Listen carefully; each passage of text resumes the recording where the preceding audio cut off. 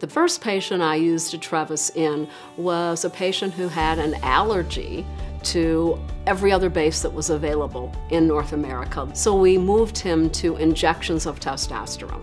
He really didn't want to do testosterone injections, so when the new base came out, Atrevis, I said, hey, would you like to try this? Let's see if you have an allergy. He didn't. He's back to using transdermally applied. So now we're doing a controlled trial in our patients that are very established, and we're looking at Atrevis to see if we really do get better absorption of testosterone using this base.